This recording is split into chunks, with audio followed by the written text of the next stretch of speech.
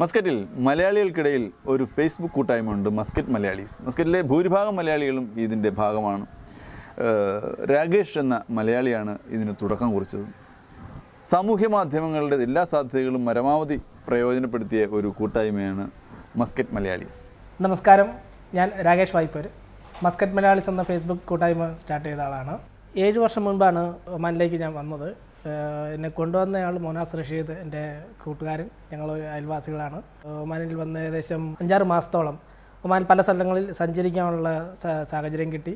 എല്ലാ ജോലിക്കാരുടേക്കും പോകാനായിട്ട് യാത്ര ചെയ്ത് അവരോട് സംസാരിക്കാനും അവരുടെ ജീവിത രീതികളൊക്കെ പഠിക്കാനും പറ്റി.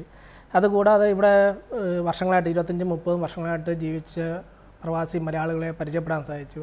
അപ്പം അതിൽ നിന്നൊക്കെ മനസ്സിലായത്, ഇവിടെ നമ്മുടെ ആളുകളുടെ ഇടയിൽ വിദ്യാഭ്യാസമുള്ളവരാണെങ്കിലും ഇല്ലാത്തവരാണെങ്കിലും ശരിയായ അറിവുകൾ ഇല്ലാത്തത് മൂലം നിരവധി പ്രശ്നങ്ങളിൽ ചെന്ന് പെടുന്നുണ്ട്. അപ്പോൾ അറിവ് ശരിയായ രീതി അവർക്ക് കിട്ടുന്നില്ല. അപ്പോൾ ഈ അറിവെന്ന് വെച്ചാൽ ഈ രാജ്യത്ത് അനുവർത്തിക്കേണ്ട, അല്ലെങ്കിൽ ഈ രാജ്യത്ത് ജീവിക്കുമ്പോൾ നമ്മൾ പാലിക്കേണ്ട അറിവുകളുണ്ട്, ഇൻഫർമേഷൻസ് ഉണ്ട്, നിയമങ്ങളുണ്ട്. ഏതാണ് ശരിയായ നിയമം, ഏത് രീതിയിലാണ് ജീവിക്കേണ്ടത്, എന്തുകൂടെ ചെയ്യാൻ പാടില്ല, എന്ത് ചെയ്യാൻ പാടുണ്ട്, അങ്ങനെയുള്ള കുറേ കാര്യങ്ങൾ. അപ്പോൾ ഇതൊന്നും നമുക്ക് ആൾക്കാർക്ക് ശരിയായ വിധം അറിയില്ല. അപ്പം അങ്ങനെ ഇപ്പോൾ എനിക്കിത് എങ്ങനെ ഇത് ആൾക്കാരിലേക്ക് എത്തിക്കാം എന്നുള്ളത് വെച്ചിട്ടാണ് ഞാൻ IT ഫീൽഡിൽ വർക്ക് ചെയ്യുന്നതാണ്. അങ്ങനെയാണ് ഞാൻ മസ്കറ്റ് മലയാളീസ് എന്നുള്ള, ഒമാൻ്റെ ആദ്യ പേര് മസ്കറ്റ് എന്നുള്ളതായിരുന്നു. ഞാൻ അഷറഫ്, നിസ്വലുള്ള അഷറഫ്, ഞങ്ങളൊക്കെ കൂടിയിട്ടാണ് ഫേസ്ബുക്കിൽ മസ്കറ്റ് മലയാളീസ് ഗ്രൂപ്പ് എന്നുള്ള രീതിയിൽ ഒരു ഗ്രൂപ്പ് സ്റ്റാർട്ട് ചെയ്യുകയും.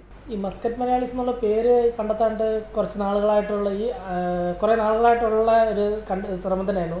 അതിലൊരു മലയാള പഴയ സിനിമയ്ക്കകത്തും പറയുന്നുണ്ട്, മസ്കറ്റിലോട്ട് പോവാണെന്ന്. ഞാനാണെങ്കിൽ ആദ്യം വരുന്നത് ഒമാൻ രാജ്യവും മസ്കറ്റ് വേറെ രാജ്യം എന്ന് കരുതിയാണ് ഞാൻ വരെ ഇരുന്നത്.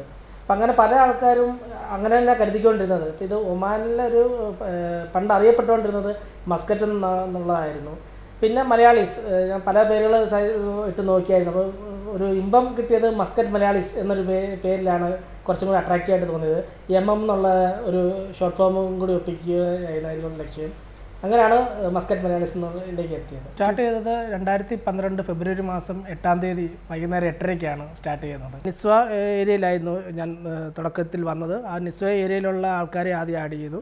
അവിടെ നിന്നിട്ട് അവിടുത്തെ ഫ്രണ്ട്സുകൾ, ഇത് ഒരു സൗഹൃദ കൂട്ടായ്മ എന്നുള്ള രീതിയിലാണ് തുടങ്ങിയത്.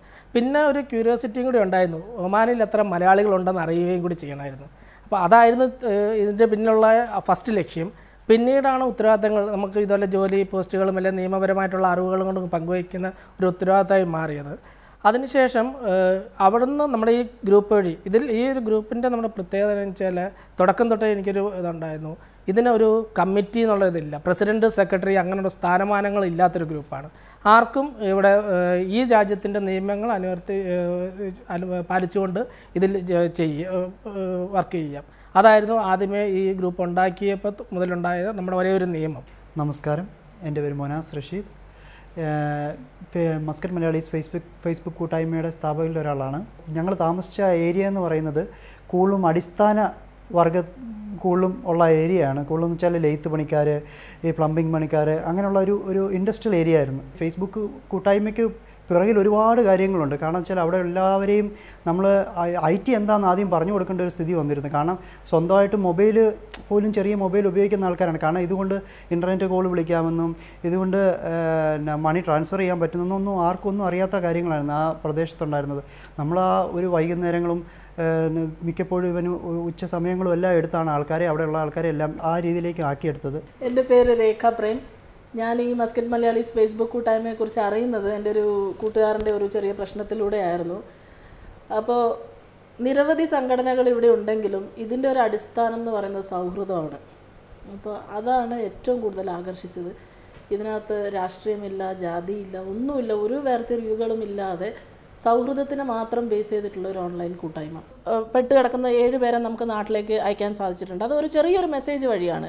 അല്ലെങ്കിൽ 25 വർഷമായിട്ട് ഇവിടെ കുടുങ്ങി കിടന്ന ഒരു ചേട്ടനെ നാട്ടിലേക്ക് എത്തിക്കാൻ വേണ്ടി സാധിച്ചു. പാസ്പോർട്ടുകളോ രേഖകളോ ഒന്നും ഇല്ലാത്ത ഒരാളെ എത്തിക്കാൻ സാധിച്ചു. അപ്പോൾ പരസ്പരം ഒമാനിലുള്ള മലയാളികൾ തമ്മിൽ അങ്ങോട്ടും ഇങ്ങോട്ടും സഹായിച്ച് ആർക്കെങ്കിലുമൊക്കെ ഒരു ഉപകാരം ഒരു ദിവസം നടക്കുന്നു എന്ന് അറിയുന്നതിനകത്ത് വലിയൊരു സന്തോഷമാണ് കണ്ടെത്തുന്നത്.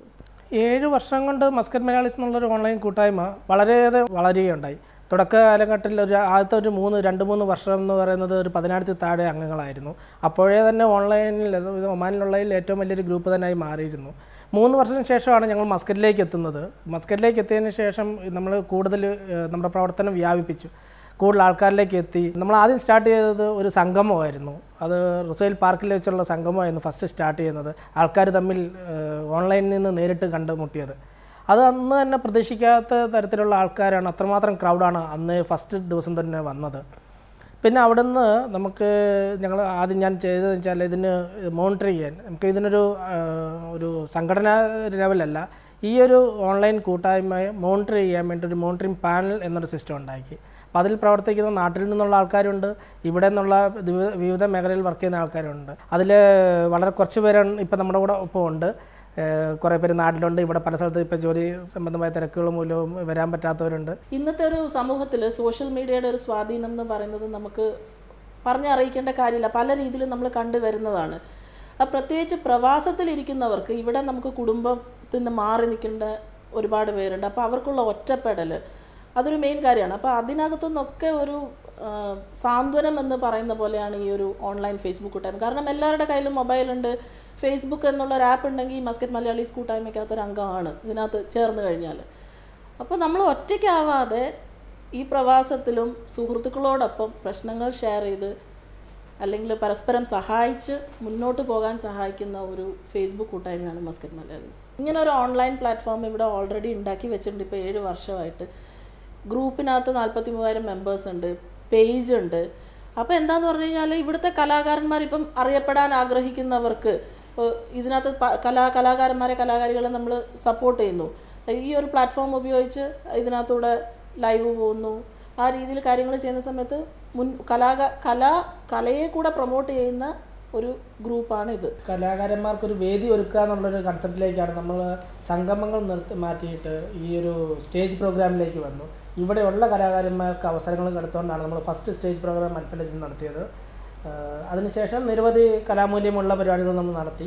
ഒരുപക്ഷെ GCC തന്നെ ആദ്യമായിട്ടായിരിക്കാം 18ഓളം കലാകാരികളെ നാട്ടിൽ നിന്ന് കൊണ്ടുവന്ന് സ്ത്രീ ശാക്തീകരണത്തിൻ്റെ ഭാഗമായി നാരിയം എന്ന പരിപാടി സ്ത്രീകളെ മാത്രം അതിൻ്റെ അണിയറയിലും അരങ്ങത്തും സ്ത്രീകളെ മാത്രം അണിനിർത്തിക്കൊണ്ട് ഒരു പ്രോഗ്രാം ചെയ്യുകയുണ്ടായി കഴിഞ്ഞ വർഷം.